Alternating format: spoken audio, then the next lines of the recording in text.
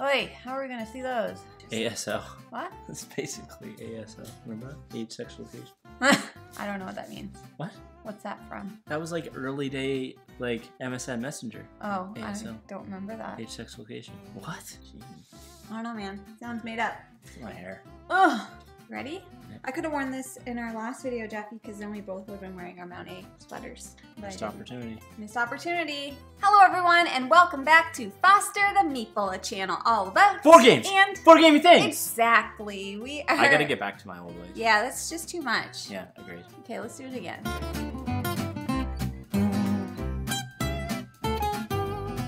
Hello, everyone, and welcome back to Foster the Meeple, a channel all about Board games. And Board gaming things. Exactly. That feels better. Just feels right. We are back today with another episode of Board Games and Brew. Yeah. Yeah, it's good. Coffee today. It's a coffee day. It's French vanilla coffee with hazelnut creamer. Because Explains why we're it's just so a little wild like nutty. that. You're a little nutty. We are here today to do a tabletop tag. The tabletop tag. And we were tagged to do this by Jenna Rose, or from her new board game channel, The Board Game Garden. Or just Board Game Garden. I don't think the's in it. BGG. That's clever marketing, Jenna. Clever. Clever girl. Clever gal. Clever gal. Basically, this is just a list of questions that we're going to answer. It's kind of like another little mini Q&A. We just did one. If you want to watch our big Q&A, you can go do that. But this is not that. This is different. Yep. This is a tag. So let's just dive into it, Jeffy. Are you ready? Yep. All right, age, sex, location. People my age, listen to me. Wait, wipe your nose. Why? It just crusties, like always. Jamie, I have a freaking cold. Yeah, Jeff's got a freaking cold. Permit me to have some boogie He's crusties. got a friggin' cold. Leave him alone. So, people my age, you're going to get this. The first question is name, age, and location, which reminded me back in the day, early days, you know, ICQ days, early MSN days, it was ASL, which is age, sex, location. And Jamie doesn't remember that. Well, and you I'm say like, how? ASL and I think American Sign Language. Well, that's not what it is. It's ASL, A/S/L, Well, age, sex, you didn't location. tell me about the slashes. We're not going to do age, sex, location. We're going to do something very similar. Name, age, location. Yep. All right. My name is Jamie. I'm Jeff. Very good. My age, we're the same age. So how old are you? 30. I just had a birthday. 34? I'm 34. So you're 34. You're not 34. Yes, I am. No, you're not. Yes, I am. No, you're not. Oh, yes, I am. Are you? Yes. Oh, you are. I am I 34, was like, don't. but I turned 35 in like a month. In like a month, 35. Staying alive at 35. And location, we are in Nova Scotia, Canada. If you want to narrow it down further, Halifax area. Halifax. Ish. Ish. A little bit outside. But that's where we are. Second question. Favorite childhood board game? I know what Jeff's is going to be. What? Cribbage. No. Oh, That was a bit later in life, I think. okay. Like, I'm thinking childhood, like, super young, when it was, like, Game of Sorry, Life, Hungry Hungry Hippos. Do you know what mine was, I think? Trouble. Boop, boop. Yeah. Getting into trouble. It's Trouble fun was getting good. into trouble. Boop, boop. Do you remember that game, everybody? Wait, let me talk about mine. Trouble. So do you guys remember Trouble? It was like that board game with those little like plastic, like it was almost like pegs and you had to keep moving it. And there was a little like clear thing in the center and you pressed it and it would roll the dice and it goes boop, boop. And yeah, I don't remember what the game was about. You would go around and you had to get your little characters into your little area. Section? Oh, okay. It's just like Sorry. Yeah, we had Sorry too. I loved Sorry. I think that's the one I'd pick. Sorry. Sorry, you would go around the board, and then when you came back around, you'd go up into your little, into your protected zone. But if someone hit you, you would knock your character off and go. It was all a the way mean back game. Up. It was very mean. Yeah. We I loved also Sorry. had the Game of Life, which Game I of loved. Life was good. Yeah. Battleships. Yep. Zach and I loved to play We didn't Battleships. did you have electronic? We didn't have electronic. Yeah, of course we did. Obviously, we had Monopoly. Yeah, I didn't have Hungry Hungry Hippos, but my friend Remember did. Boggle? No. My buddy had Axes and Allies too, which actually was probably my first intro to like bigger board games, but we never actually played the game. We just played with the little figures. Oh, Pokemon Masters? I had that I didn't have that for as a forever kid. ago. No, Yeah. we later refound it as adults. Anyways, I feel like we over answered that question. Number 3, when did you really get into the board game hobby? It was a cold winter and or a hot summer of 2016 when we were introduced to a little game called Game of Thrones, the board game, 2nd edition. Yep. And that was pretty much it. That was it. That was it. We haven't looked back since. We slowly kind of got into the hobby after that, and then it just kind of went, pew! That sound specifically. Yeah. We went to the game store, we bought some games, we went, pew! And they were like, oh, they in. They are all in. That's a universal word, pew. Phrase, sound. Is that the sound that Joe likes? No. That's for the snapshot. I shouldn't have taken a sip. I'm like, oh me. Okay. Question 4. First game you purchased, and do you still own that game? That's a tough one because I think it's either Phase 10 or Apples to Apples. Did we get into Phase 10? So this would have been before we got into into the hobby. We did play some games, Phase 10, Apples to Apples. With my sister. Adventure Time Monopoly. Yeah. Obviously, StarCraft Risk would have been around that time. Yeah, the Office trivia game, all of that stuff. I think if you were to assume it's a game that we bought and played a bunch, it's got to be Phase 10. Right, yeah. Because we played that a ton with my sister. So that's probably and no, we don't own it. But the first game that we purchased after getting into the hobby was a Game of Thrones board game, and then it was probably Clank. Yep, after I think that. so. But yeah, our hobby is just a little bit scattered. Because we did have that phase where we were playing Phase 10. I really like Phase 10. Yeah, me too. I feel like people don't like it. People crap on it, but I had a lot of fun playing it. It's fun. It's a fun little game. Any hobbies other than board games? There's board gamey things. Does that count? Other hobbies. YouTube. YouTube, I think, is my big other hobby. As in, editing and planning and filming. And that is, the hobby that takes up the most of my time. And then other than that, I like to read. I like to listen to podcasts. I like to watch TV and movies. I like big butts. I cannot lie. Same. That's more of your hobby than mine. I like to miniature paint, which is a recent hobby, actually. Big sports guy. Up until this year, I was still playing hockey. Hope to pick it back up just with the move and stuff. I basically had to abandon my team because we're selling our house and I didn't know if I could commit. I do like to read. As well. Video games are a cyclical hobby of mine. I'll go months and months and months without playing a video game, and then I'll dive back in for 2 or 3 months and play them heavy, and then rinse, repeat. Number 6 is your breakthrough game. I don't know what that means. I would say the game that really propelled you into the hobby, which is Game of Thrones. I think we answered that. Yeah, I wonder, other than that, Game of Thrones, I think, introduced us just to that game, though. Yeah. I think it was after we played, Munchkin Quest, Clank, and some of those games that we were really this hobby is a lot bigger than we thought. Clank, I think, would be a good answer. I would say Clank, yeah. Clank, Agreed. A deck building adventure. Yeah. 7, a theme that always draws you in. Cute animals in the forest with magic. It's very specific. Yes. Space. Anything space theme is going to have my attention. Yeah, I'm a sucker for to, I guess, break it down. Anything that's fantasy setting like Lord of the Rings is going to draw me in, and any fantasy setting like Star Wars or anything like that is going to draw me in. Yeah, certain IPs for sure. Lord of the Rings, Star Wars, anything Disney. But to break that into a theme, I think is important, which would be space battle, big space exploration stuff. A very well thought out fantasy. Horror is a huge one for me. Yeah. And animals. Oh, I wish that there was an animal horror game. That would be cool. That would be very cool. Yeah. But yeah, if there's animals or if it's cute or if it's spooky, you sold me on it, basically. Favorite mechanisms? Oof. Racing, push your luck, drafting. Mine are campaign games. If you can consider that a mechanism, which in my opinion, I think you can. I also love deck builders. And what else? I do like racing games as well. Well, just any puzzly games. Is that a mechanism? It's polyomino. Yeah. Tile placement. Yeah. Yeah, definitely. We like everything though. It's really, really hard. I don't know. Is there a mechanism that we don't like?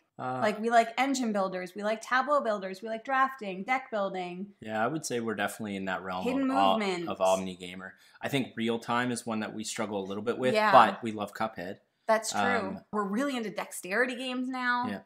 Yeah. There's not a lot that we're not interested in, to be completely honest with you. I don't really like beige games. I'm very much of the opinion that it's about who's around the table with you. Right. Less about the game. Yeah. So we actually just kind of answered the next one. A mechanism that you don't like or that you aren't good at, or one that you're not good at. Push your luck, probably. Push your luck for me, I don't overly enjoy. polyomino tile placements for me are a struggle. I do love something like New York Zoo, but I just fail a lot of the time to grasp that strategy. Yeah, I think for me, I'm not great at trick taking, and I'm not great at those like super heavy strategy games. You're good at Vast though, which is shocking. I don't know. I just like to do things quickly, and I find like sometimes when you have to plan out your whole strategy to like span an entire game, I'm not really great at that. I'm more like an in the moment type of gamer. That's fair. So that's why I like racing games so much. Newest games in your collection. Have you played newest game / games in your collection? I have it right here. Have you played it / them? Jeff's gonna go get it. This is brand new to us. Brand new to us. And it was just added to the collection. Yep, last weekend. This is Mechs vs. Minions. No, it wasn't planned for this video. It's literally just sitting next to us. Yeah. This was gifted to us from our friends. Yeah. And we have not played it. It's one I've wanted to add to the collection for a very long time. Yeah, it's been one of Jeff's Grill games. They gifted it to us for Christmas, but we were just able to go visit due to COVID and stuff. So we got it now. So we have not played it yet. I believe that's a campaign game. It is a cooperative campaign game. It's a cooperative campaign game. And, that's interesting. That's one mechanism we didn't really mention, co-op. I think we're leaning more onto it now. As long as I'm with you. Oh. I mean that. You know what I mean. Yeah, I know what you mean. That was nice, though. So long as I'm with you, I can do co-op. Mechs vs. Minions, haven't played it yet. That is definitely one that we'll need our gaming table for. Looks like a bit of a beast. In a very good way. Yep. Favorite player count. This is totally dependent on the game. Yeah. But I mean, ultimately, we play primarily at 2 players. My ideal player? Again, depending on the game. Yeah. You know, like Deception, Murder in Hong Kong, I'd want to play that with as many people as possible. Yeah. But generally speaking, I think it's 3. I really like playing at 3-player. I do too. Again, Jamie and I play almost exclusively at 2-player.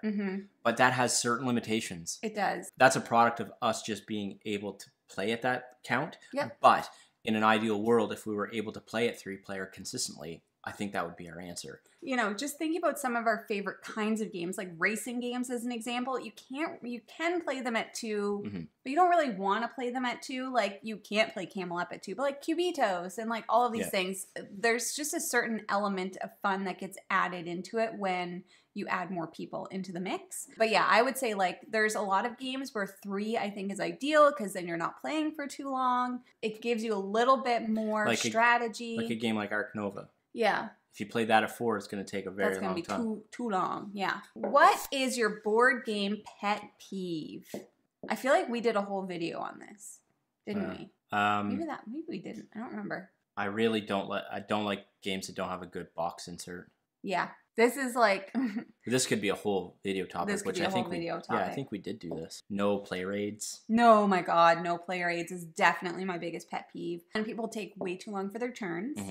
And when people just take games way too seriously, if we're not going to talk about games specifically, but if we're playing games with people that just take it way too seriously, it just saps the fun out. It really does. I think Jamie and I are I don't think we're egotistical in this statement, but we're very fun to play games with. And I think the reason why we're so fun to play games with is we just focus on the fun. We don't care. Yes, we both want to win. We do care about winning, but like not to a point. Not to a point that we're drawing out and pulling away from the experience of everyone around the table. Like we'll banter between the two of us, which I think just adds to the experience because it's deflecting stuff off of other people where they don't have to worry. It's like, oh, Jeff and Jamie are going to go at it, whatever. Yeah. I really don't like when the experience is ruined by someone that's just super uber focused on winning. Yeah. I don't think that's the point of games. And I think a lot of people focus on that too much. Yeah. And it really hinders the experience of gaming with people, which I think is the primary focus of what we're trying to do. And how? What player color do you use most often? We were just asked that. So listen, if you're getting stuck with one of these games that only gives you the basic colors,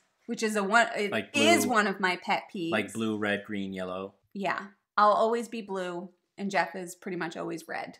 That's just because that's the color I give him. Yeah, I find it's easier if we have those 4 colors and there's 2 of us to have 2 opposite kinds of colors. I don't care about player color. If there's black, I'll take black because I do like playing black.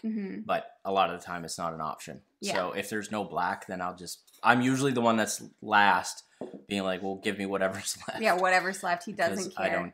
I don't overly care. If there's purple, I want purple. If there's pink, I want pink. If there's a fun color, I want the fun color. Otherwise, I take blue because blue is technically one of my favorite colors next to purple. So, you know, read the rule book or watch a how to play video, both. Yeah. I literally will read a rule book and then I'll watch a how to play or a playthrough, depending on the game. If it's like a simple game, then I'll just read the rule book. But I just learned Ark Nova as an example. I read through the entire rule book and then I watched Monique and Naveen do a playthrough. I've been learning more recently than I think I ever have before. But for me, a lot of the time, I actually have to set it up. I have to set it up. I have to see it. I have to I have to read through the rule book and like manipulate things with my hands. But I also need to watch a video. Like it takes a lot for me to learn a game. Jeff generally learns by doing. Yeah.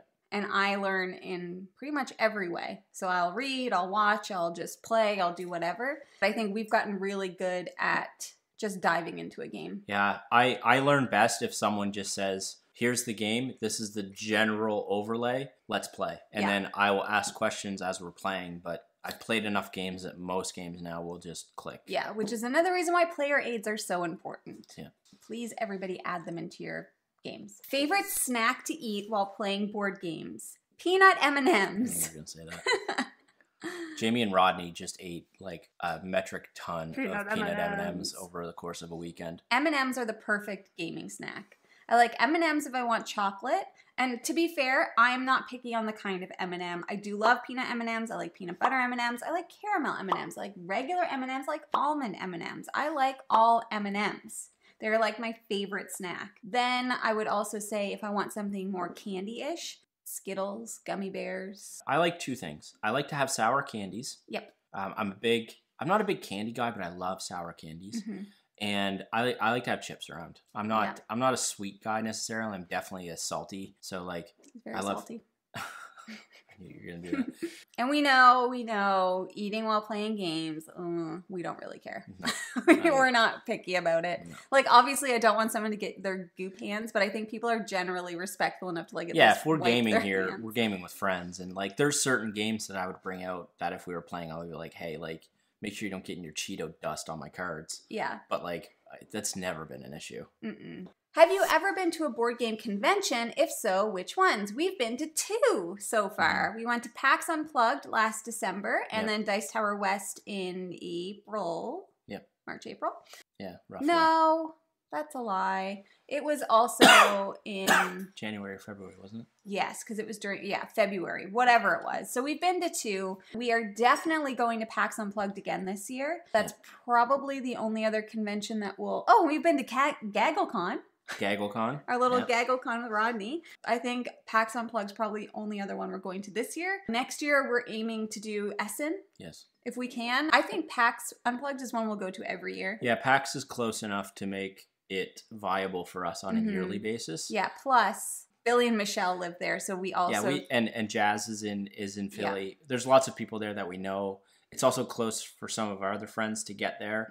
It just makes a lot of sense logistically for us to go to that one. And we had a great time there. And I think it's a nice combination of everything. Publishers are there, but it's not so focused on gaming like Dice Tower was. We'll probably go to Dice Tower East in the future. Yeah, we love Orlando. We love Disney, obviously, so we'd probably incorporate that. But Essen's the plan for next year, which would probably sap most of the budget we would set for a convention. I would definitely do Dice Tower West again. We didn't love Vegas though, so that's the thing. And it's quite far away from us. So I don't know if that's one that we would do every year, but every now and then I could see us doing that. Yeah, I think ultimately, to answer the question, like PAX is something we're going to go to every year. And then we'll probably be like, which one have we not gone to yet? We want to get to as many as we can because we just love seeing everyone. I mean, it's the best. Sure, it's great to go and see publishers and get, our brand out there and play some games with people, but really we want to see our friends, and it's, the few opportunities we get in the year to go somewhere collectively and play games and hang out and reconnect. An unreleased game that you're most looking forward to.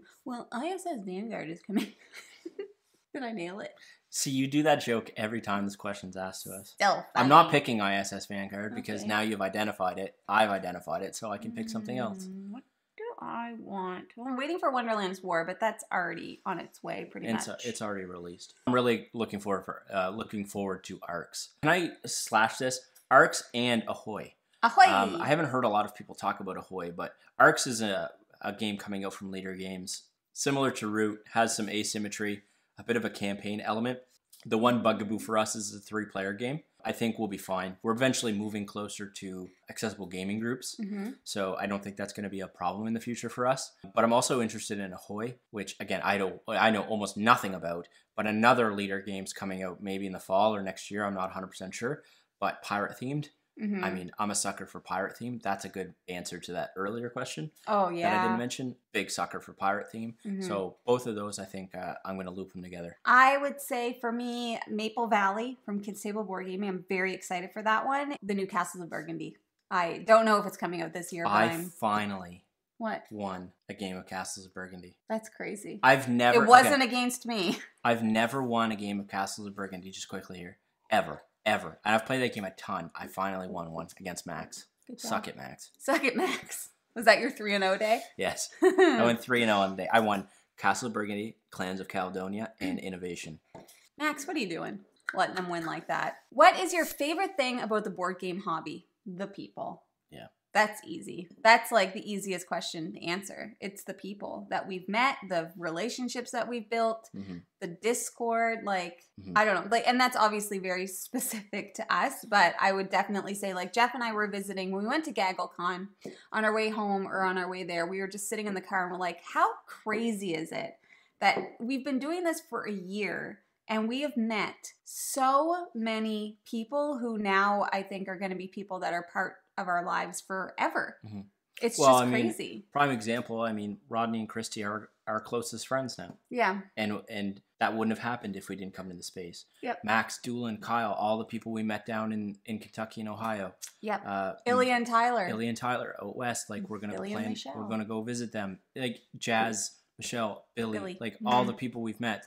And not only just that, but even being here and playing games here with Jamie's family. There's instances and memories of things we've done that it wouldn't have mattered what game was even on the table. Yeah. We go on about, games are important, but again, there's memories we've made that I'm like, what game were we even playing that happened? It doesn't matter. We have a collective shared experience that we've had and we can recall and talk about. And it's like, what game was it again? Right. Oh, right. And again, further proof, it doesn't matter what the game is. If the people around the table are having fun, that's all that matters. Yep. It really is. Yeah. And even just thinking about how I'm God, when's the next time we can get to Kentucky? That's all I'm thinking about now. When's the next time that we can hang out with those guys? When's the next time that we get to see Billy and Michelle?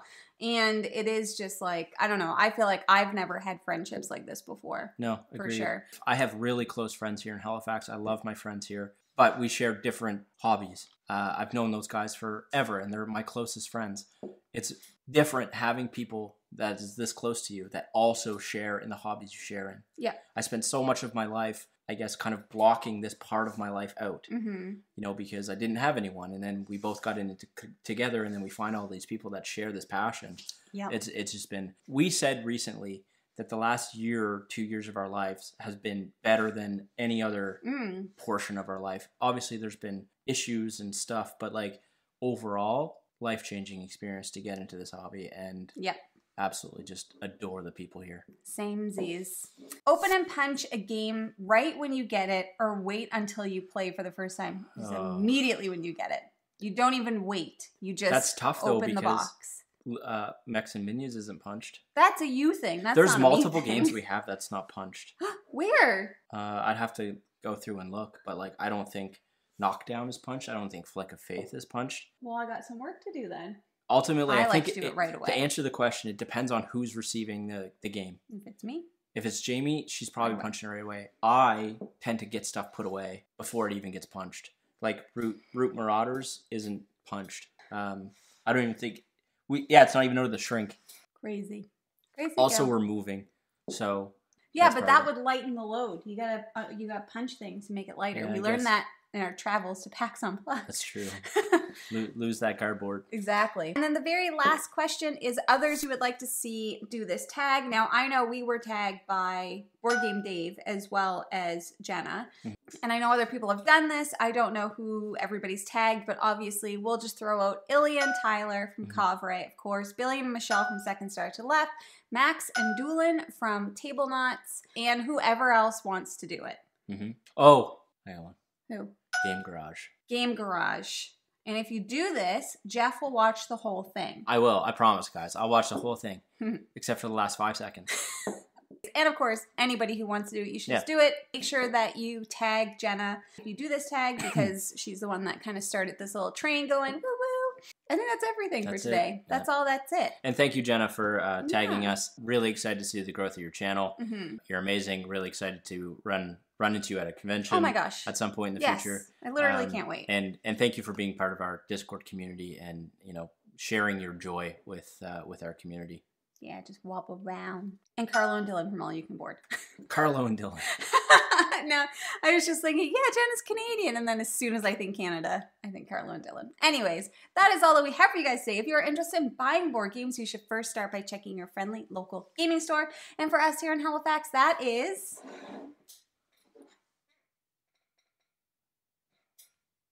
You gonna say? Boardroom Game Cafe. Exactly. That's all we have. Thank you so much for watching. If you like what you see, please subscribe. We hope to see you again soon. And now we say goodbye. Goodbye. Later days.